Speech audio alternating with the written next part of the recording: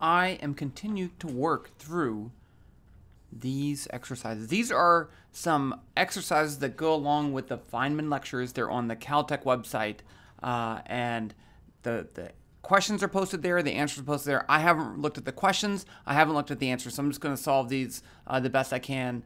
I'll link the site down below. I will also link my solutions to the other questions that I've done so far. So I've done this one, this one, this one, this one, this one, this one. I'm right here on boat time. So let's get into it. It says right here, here's an interesting and practical problem given me by my brother-in-law. Okay, so that's a hint, I think. Suppose your boat is anchored near the shore of a channel, so just a river, in which there's a steady current, and you are planning to run to a dock directly across the channel to the opposite shore. There are two ways one might steer the boat. The crabbing method, steer a steady course with the nose pointed somewhat upstream. Okay, so this is the problem that we would do in introductory physics, right? What angle do you have to aim at so you go straight across the thing? And we'll do that in a second. The pointing method, keep the nose of the boat pointed directly at the dock. So here, I'm going to aim straight across. Of course, that will make me move upstream, but then as I move upstream, I turn it towards that point. And so the question is, which method gets a boat to the dock faster and by how much? So that's, I think, another hint, right? By how much? Which one gets to the dock faster? If they're the same, then I mean, I wouldn't write that. Okay. Assuming the boat runs at constant speed, which is faster than water. Okay. So there's three hints that suggest that this is faster. One, the question said, and practical. Two, this seems like the obvious answer, so I think that's it. Some of these questions are like tricks. And I don't think that's great. I mean, there's probably some trick to solving this. Right off the top of my head, I can see how a component of your velocity has to be in the direction of the current to cancel that. And so that would leave you less velocity going straight across. Now, in this case, you don't necessarily do that, but you definitely go a longer distance. But I'm thinking right here, like up here, you're going to have to point more upstream than you would right there, because you got to get back to that point. So, I mean, if I had to say, I would say that's the fastest. If my second guess would be that they're the same, there has to be some trick, because I'm going to do this with Python. But this is not a Python question, so there's got to be some trick, and that makes me a little bit not completely happy. I'm not a big trick fan. Okay, so let's just start off with this. Let's do the crabbing method. Okay, so this has the crabbing method like this. My light's tilted. There we go. Okay, so here's my river. Some distance D. And then there's my start, and there's my finish. And then I have this is the velocity. This is the X and the Y direction. And this is the velocity of the water with respect to the ground. And let's give it a value of, I'm going to say 0.500 meters per second. I just picked a value, half meter per second. And this is the way I like to write vectors, X, Y, and Z components, and that's a vector. Now, I also have the velocity of the boat with respect to the water. The velocity of the boat with respect to the water, the magnitude of that I have to pick. Let's pick 3 meters per second, because I don't know the direction. Now, what I do know is I want the velocity of the boat with respect to the ground. And here's your relative velocity equation, which personally, I don't really like this because I think it's a little too advanced for like algebra-based physics courses, but it's in every book. So I'm going to write it like this. The velocity of the boat with respect to the ground, vector, is equal to the velocity of the boat with respect to the water, vector, plus the velocity of the water with respect to the ground, vector. And the thing to remember is that when you write these indices like this, these indices have to match up, and then they kind of cancel. So I get boat, ground because of the water. It's a stupid thing, but that's the way it works. Okay, so let's solve for this problem how long it takes to go straight across. And let's say D is 10 meters. So what do I know in this case? Well, I know the velocity of the water. I know the velocity of the boat with respect to the water, the magnitude of that, but I don't know the actual vector value. I know actually that I want the velocity of the boat with respect to the ground to be in just the y direction. So right there, I know that the velocity of the boat with respect to the water x direction has to be equal to negative 0.5 meters per second. So that when I add these two, the x components are going to cancel. Now, I also know that VBW magnitude is going to be equal to the square root of VBW x squared plus VBW y squared. And I know that's equal to 3. So I can solve this for the y velocity. So I'm going to square both sides. So VBY WY squared equals 9 minus that squared, which is 0.5 squared. And then I just take the square root, and that's my y velocity. Okay, so I don't really care about the number. I'm going to do the number in a little bit. But once I find that y velocity, then I can just model this. And this is what I'm going to do. I'm actually going to say I can find the velocity of the boat with respect to the ground. VBG is going to be equal to delta RG delta T. And that's the change in position with the change in time. So I can break this into small time steps, which I'm going to have to do in the second part. So it's going to be R2 minus R1 over delta T. And then I can find R2, which is the position of the boat at the end of the first time interval, which is R1 plus VB ground delta T. And then I just keep doing that until it gets to the other side. Okay, what about the pointing method? What's going to be different there? Well, I'm going to point, so I do know something. Let's just go right here. Here's my, this is start, finish. And the question is, what's the velocity of the boat with respect to the ground? So I'm going to draw it as an arrow. So at this point, well, actually, I want it to be like this, pointed towards the finish. So at some particular point, how would I find that velocity? So I can again say the velocity of the boat with respect to the ground is the velocity of the boat with respect to the water, which I can find the direction of, but not the, and I know the magnitude, right? I can find the direction by saying it has to point towards that, plus the velocity of the water with respect to the ground. Okay, so this I can do. So let's say this is the vector RB. That's the position of the boat. And this is RF, the finish location. I'll put the start at the origin. Then this vector right here will be called RAIM. And it's going to be RF, the final position, the final, minus, that's the F, minus RB. So I can find that vector. And I need that, right? Because now if I have that vector, I can find the unit vector in that direction. I can say RAIM hat is going to be equal to RAIM over the magnitude of RAIM. And why do I care about that? Because now once I know the aiming direction, I can find the velocity of the boat with respect to the water. Velocity of the boat with respect to the water is going to be 3 meters per second, I put that in absolute value, times RAIM.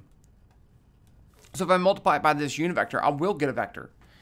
And then after that, I can just do the same thing. I guess I'm calling it RB. I use RB2 equals RB1 plus VBG. Okay, so I need to find that. But then I'm just adding in this velocity of the water with respect to the ground, which I know. Delta T. And then every time I redo it, every time I move it, I need to recalculate RAIM, recalculate the velocity vector, and so forth. And then we can model the motion of that. I think that should work. Okay, let's jump into Python and model this in Python. And it'll be nice because we can make it appear to look like something. Where's my previous? Oh, there, it's underneath there. Okay, so I'm going to do this one first because it's easier and because it's first. Okay, so let's jump over to Python. I'm going to be using GlowScript VPython, web VPython, has many names now, and I think that's awesome. And so this is a Python with some built-in libraries to make some visual objects, and I think that's pretty nice. And it also has built-in vector classes, which is cool, built-in graphing and all that stuff. But let's just make some objects.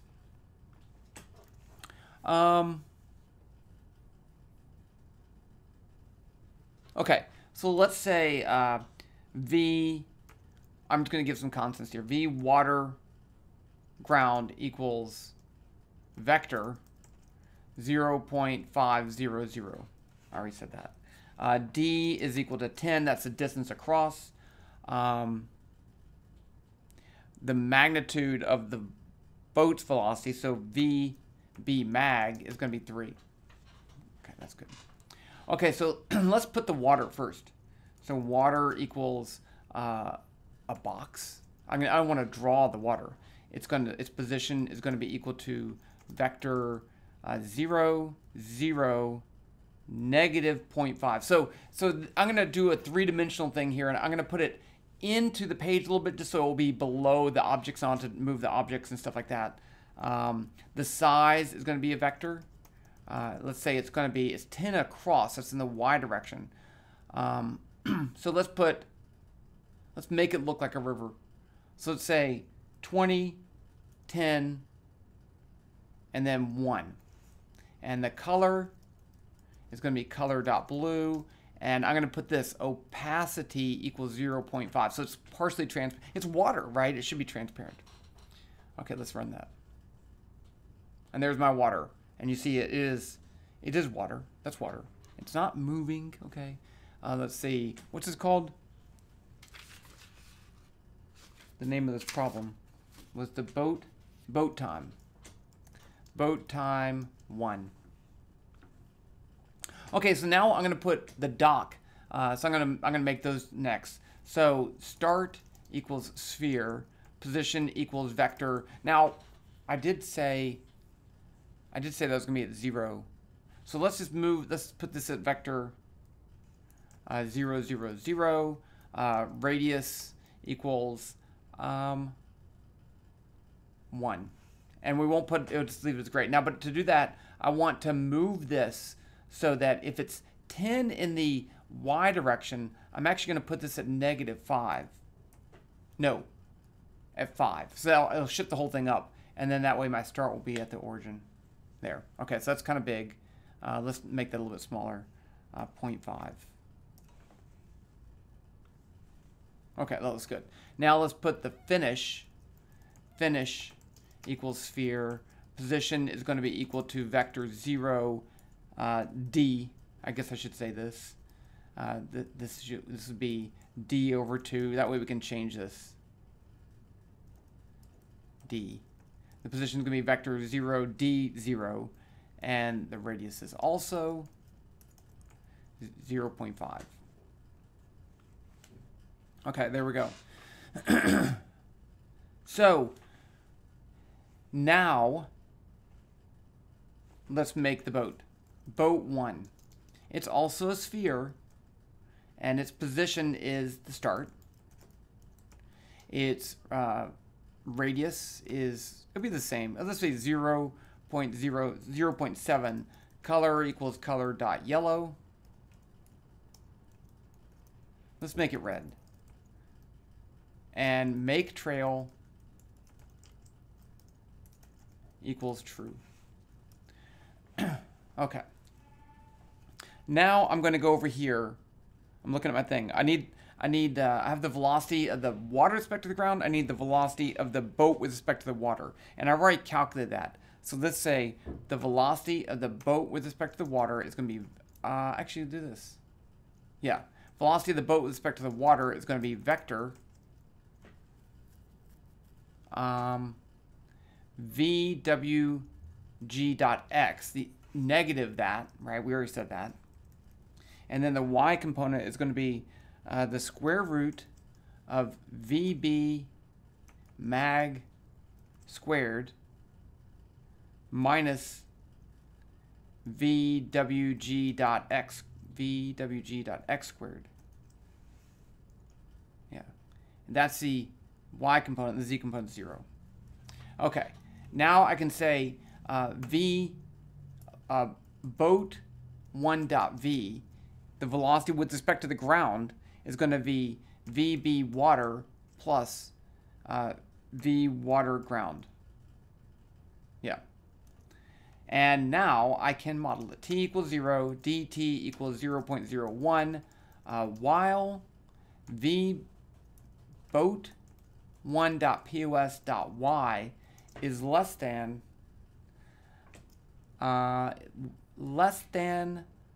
finish.y. Do the following. Number 1, I don't need to recalculate the velocity. The velocity is already there. Actually, let me go up here. B1 arrow equals arrow. Position equals boat 1.pos. Axis equals boat 1.v. Color equals color.yellow. I might need to scale that, so let's put scale right here. I'll just put this as S.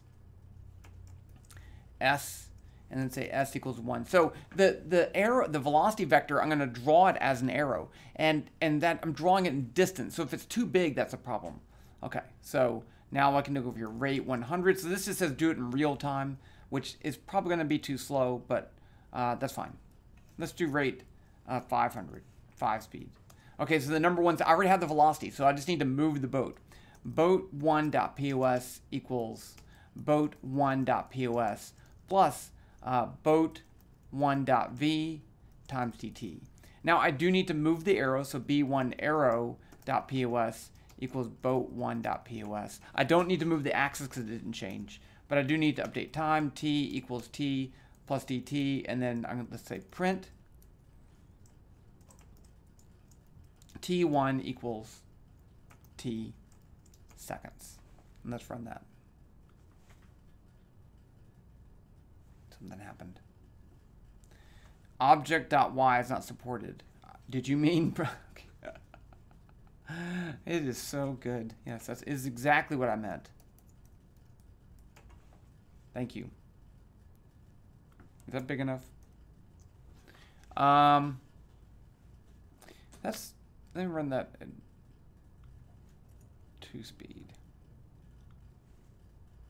It doesn't look like it's tilting down. Let's print. That's weird.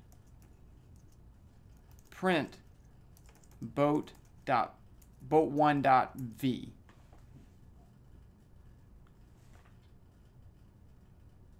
Huh, 0. Oh, that is right.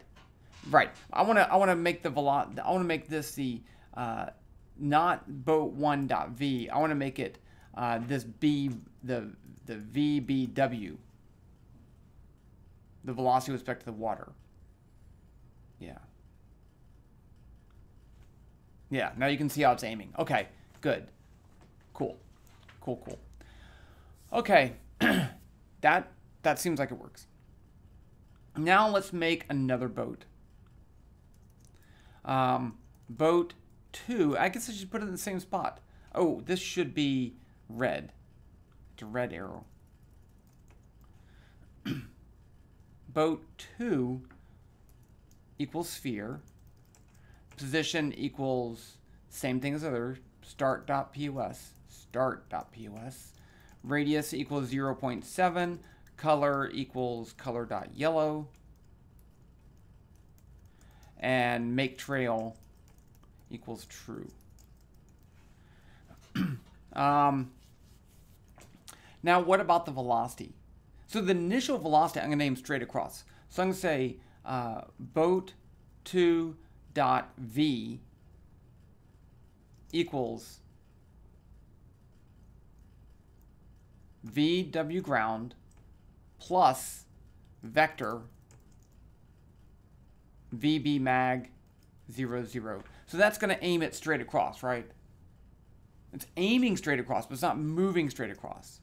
I kind of feel like I want to increase this to 1. And I'm going to run it in a second. But then I need to, I need my arrow. B2 arrow equals arrow. Position equals boat 2.pos. Axis equals S times I guess for right now, vector. Let's make this a variable because I'm going to be changing that.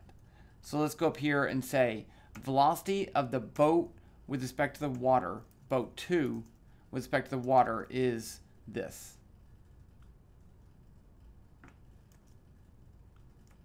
And then put velocity boat to water. And then I'll just put over here velocity boat to water. Okay. And now I'm not going to update that. I just want to see what this looks like with the increased. Let's make it a little bit faster, 1.5. Make it more interesting. Okay. I'm pretty happy there. This one is wrong. Look at that. It's going straight upstream. So VB2 is, oh, it's going straight across. So this should be 0. But it looks like, it looks like the red arrow's larger. So there's a problem there because, let's print this. Oh, that's the velocity of the boat with respect to the print mag velocity of the boat with respect to the water. It should be 3. If it's not 3, I made a mistake. It's not. See? Okay, so the velocity of the boat with respect to water is negative the x of that, square root of that minus 9.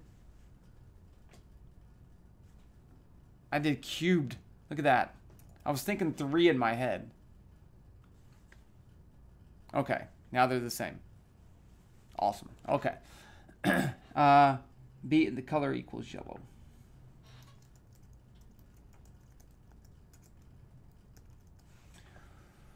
Okay. That's fine. Let's just run this. I'm going to run them in the same time. It won't give me the time difference right away. We can fix that. Okay, so now what I want to do is to calculate that vector R aim. R aim is going to be, like I said, the finished position, finish.pos, minus boat2.pos. Now I can use that. I'm looking at my solutions over here. And I can calculate RB2 water, no, VB. VB2 water is going to be equal to VB mag times norm R aim. So norm returns a unit vector in Python. So I don't have to do that. The vector divided by the magnitude. It's already done. But then I have VB2. Now I can say boat2.v is going to be equal to the same as was before, velocity of the water with respect to the ground plus the velocity of the boat with respect to the water. And now I can update the position of the boat. So I can say boat2.pos is boat2.pos plus boat2.v times dt. Now I need to move the arrow. B2 arrow equals .pos equals boat2.pos. And then I need to update the direction. B2 arrow dot axis is equal to S, which I still left as 1, times VB2W. Okay, let's see if this works. I should save it.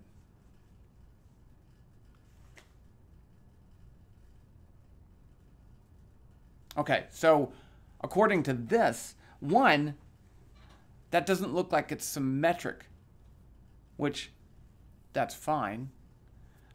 2, the red one won. So going straight across 1, which is what I said originally, right?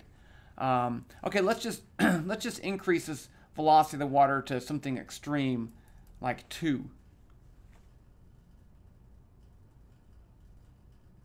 See, it looks like that one's going to win, but then at the end it has to go almost all the way upstream, and it just can't catch up. Let's put this at 2.5. Let's go extreme, and then we'll go D stream. See, It gets across, but it can't get back upstream to the point. Okay, now if I put this at something like 0.5,